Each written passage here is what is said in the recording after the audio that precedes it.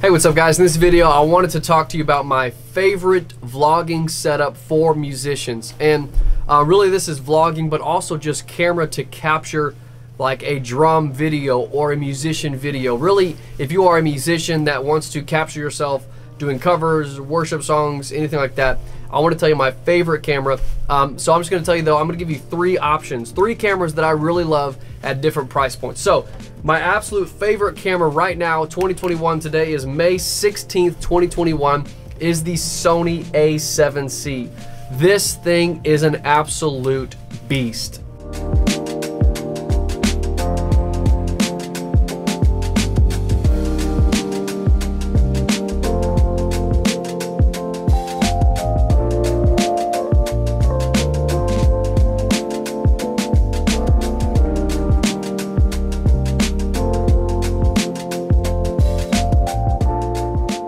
Now, I want to tell you why this, I think, is the best vlogging camera for musicians. You know, one of the reasons I want to make this video is that there is so much information out there, so many things and so many specs that for me as a musician don't matter at all. Now, do I want great quality? Yes. But am I concerned about bit rate over some other factors? No. So let me tell you what things that I want as a musician that sold me on this camera specifically, and there's some other cameras that meet this qualification too. The thing that sold me on this the most of all is no recording limit. Now, Sony's been doing this for a while on a couple of cameras, but most cameras, most mirrorless cameras, most DSLRs have a 30-minute recording limit. Most point and shoot cameras, even interchangeable lenses, a lot of these, until you get into the cinema cameras, more and more they're changing it, but for the most part, most of these cameras can only record for 30 minutes at a time. Now, that may be fine for you, may not make a difference if you're shooting covers, but for me, I want to be able to record an entire church service or an entire concert, your entire gig without stopping. So this has no record limit, meaning I can just put this thing, let it record, and let it go. Okay, so that's the first thing. The second thing that's amazing about this is an extremely long battery life. Now, I've got a dummy battery that I can rig up where it's not going to die, but at the same time, I want a run and gun setup. To me, speed is more important than anything else, because this is not my main thing. My main thing is the music. So production, this is secondary, so I have to be able to work quick. So the fact that I can just plug it in, not have to plug it in and just record is huge. So I have let this record for, I actually haven't exhausted the battery before, but it's recorded for 2 hours and 15 minutes before me stopping, and you know the battery was reading low, but 2 hours and 15 minutes. That's a great on one battery. That's insane in my opinion. So two things, two major factors. One is no record limit. Two is great battery life.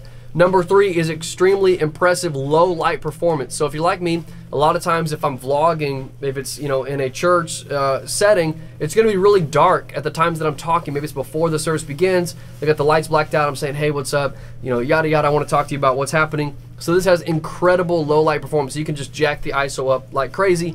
Now again, if you are a videographer first, you're like, oh my word, I cannot believe you're gonna shoot over 1600 ISO, or you're gonna let your ISO be on auto, and oh my goodness, I can't believe that. Yes, because for me, capturing the content is first, production is secondary. Now, do I want it to be good? Yes, but that's secondary to the ability just to capture the moment. If I don't have great dynamic range, if I don't have great low light performance, then it doesn't matter because I can't capture that moment, period.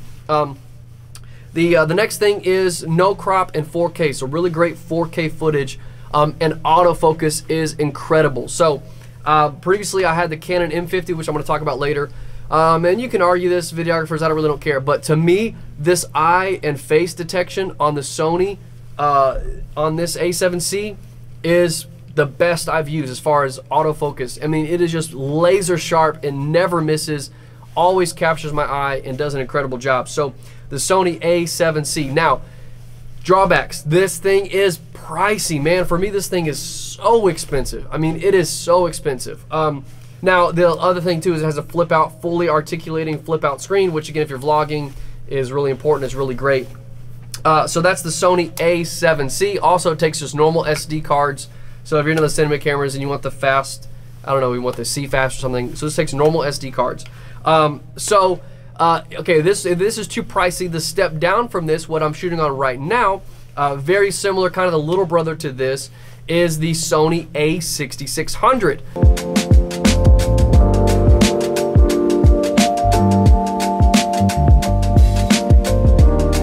which if you want to save, I think like 500 bucks, I'll put the price here. But the Sony a6600 is an absolutely incredible buy as well. And I just needed to get another camera. I wanted 2 cameras that were matching, so that's why I upgraded to the A7C. But if you're just getting into this and you're like, man, I don't know, it's a lot of money, I would highly recommend the Sony a6600. It's got a lot of the same qualities. No record limit. It uses the exact same battery. It's got the same eye autofocus. It's got 4K. Now this is a full frame camera, the A7C. The Sony a6600 is a crop sensor. I'm gonna be super honest.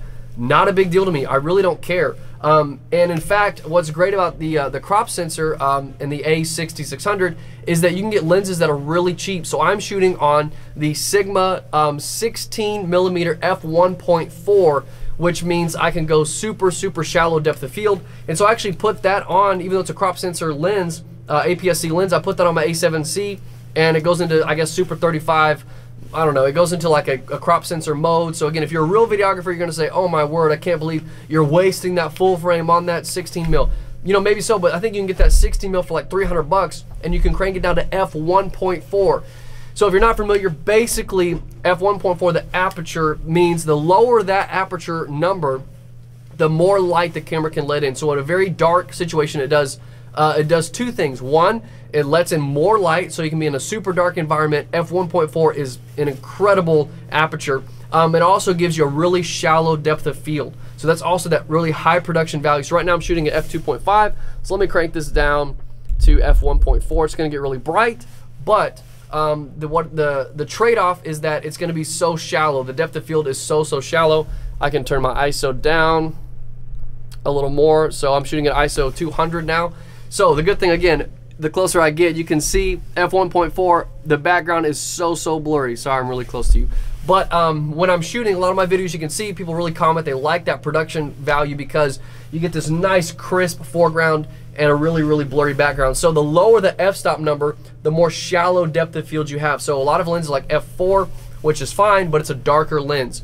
So I know that may be a lot of tech gear conversation, but my #1 camera, Sony a7C, for those reasons. Are there other cameras that have better bit rate? Yeah, absolutely.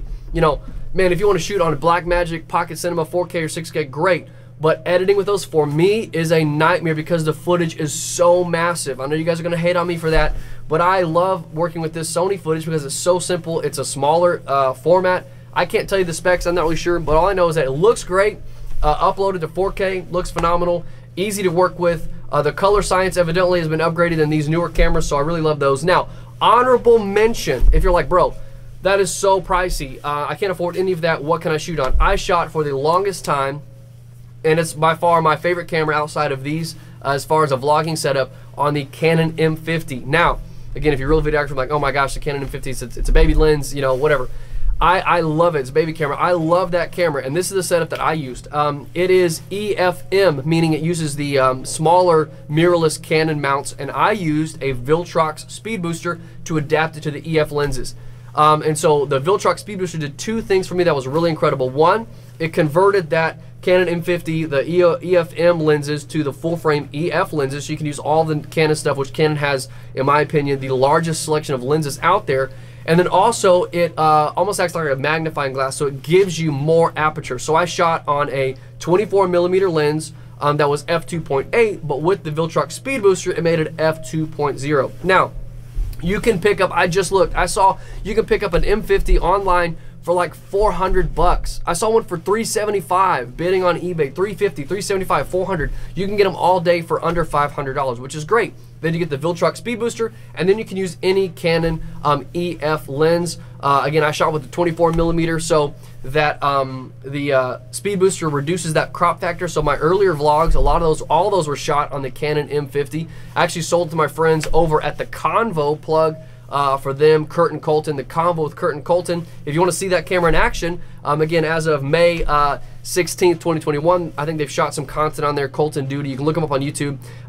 They're shooting with that Canon M50 setup, and they love it. So, yeah, Sony a7C, Sony a6600, and then Canon M50. Now, let me talk really quick about some of the other pieces of gear that I use that I like.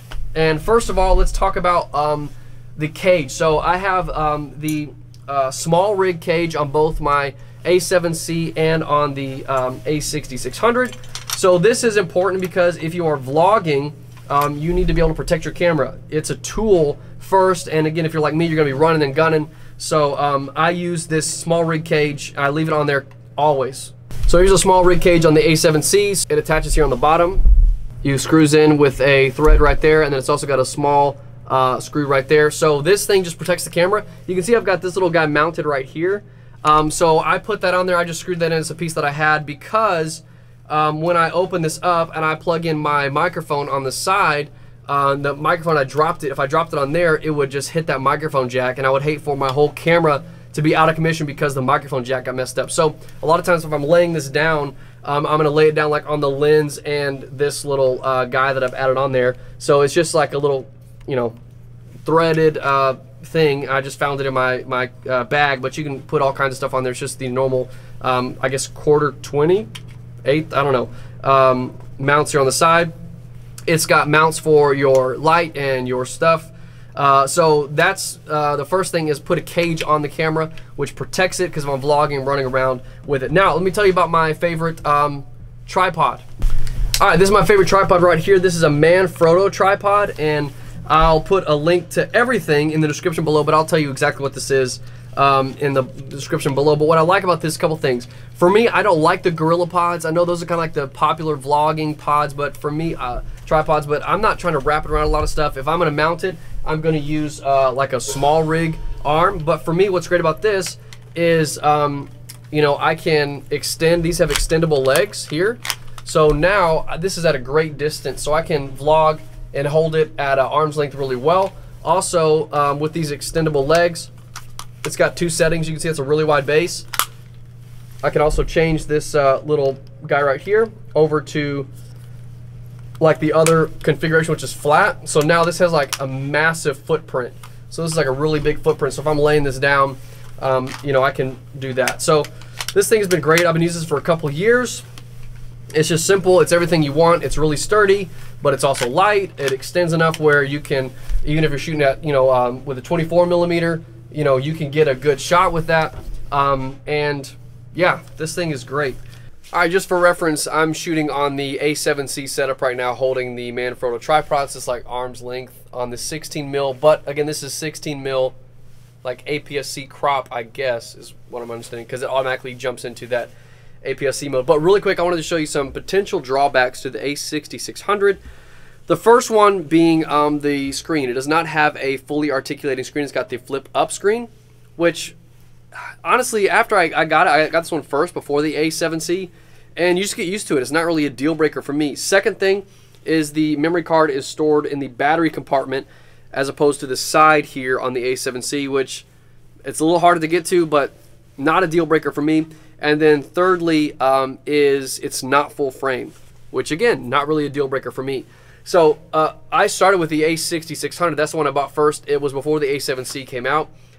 So I wanted to get a second camera. So I went ahead and decided to jump to the A7C just to have the top of the line one instead of getting 2 A6600s. I just wanted to see if there's a difference. So again, I love and shot on the A6600 for a while until I wanted to upgrade to the A7C, and I would definitely recommend this, but I wanted to make you aware of some actual usable differences in this camera. So are any of these to me a deal breaker if you want to save 500 bucks? No, absolutely not. It's a great camera. I used it, highly recommend it. Just a couple of differences to note. That's that tripod, the Manfrotto tripod. Next is the light that I use. So I use this Aperture ALM9. So this is just a small LED light. You just mount this on here because again, a lot of times I'm in low light situations. So that guy just mounts right on there. That's kind of the size of that light on there. You just click this on, and it's got like, I don't know, probably 10 settings you can turn up. You can turn it back down. And yeah, this light is great. Now, I just picked up this light right here. I will show you. This is by Newer, and it's like a $10 version of that. So it's a little bit bigger, but again, I think it's literally 10 bucks. You can see I was using it, am using it. So this is a size comparison for those. So it's not like it's, you know, massive. It's a little bit bigger. But yeah, this is the Newer SL12. And actually what I like about this is once you lock this in, it can click 360 around to these little predetermined spots. So it's actually a nice feature. So I'm gonna put this back because I'm using this as my fill light, I guess. Okay, and then last but not least on this kind of setup is the microphone. So I'm using the Movo VXR10 Pro. So they have a VXR10 and then a VXR10 Pro. The Pro is crisper and cleaner. I've got a whole video about that microphone, so you can check that out. So yeah, that's kind of a rundown of some of my favorite gear. Again, whether you are trying to get into vlogging, specifically just the vlog, there's a lot of options out there. But for me, as a musician and as someone on the road, if you're shooting on the road, for me it's not necessarily on the road, but the fact that I'm just run and gun, I'm just kind of run in, I want to shoot, I want to get in and out. To me, the Sony A7C is a beast. Again, just to recap why I love this thing, and the A6600, either one of these have the same properties as far as my favorite things is no record limit, incredible battery life, access to lenses that are not that expensive, great looking 4K, an amazing eye focus, and great low light performance. So to me, those things make my workflow really, really great, really, really easy, and they're just incredible cameras. So yeah, 2021, that is my favorite list of vlog cameras for musicians. The Sony A7C coming in at #1, then the Sony A6600 at #2, and then for me, honorable mention, because I use it, there's other cameras that compare, but as far as like best bang for the buck, the biggest thing you lose is the record limit. You've got a 30-minute record limit on the Canon M50, which was the biggest reason, and you don't have 4K. You have 4K in the M50, but it crops in, and you lose the dual pixel autofocus. So for me, the two biggest things I jumped to the Sony from the Canon was no record limit, and then the battery life was incredible, and going to 4K. No record limit and jumping to 4K, two big selling points for me. So if you got any questions, let me know. Again, everything I'm shooting here on my channel is with the Sony A7C. This video is shot on the A6600 with the Sigma 16mm f1.4, the little newer light, and then the Movo microphone.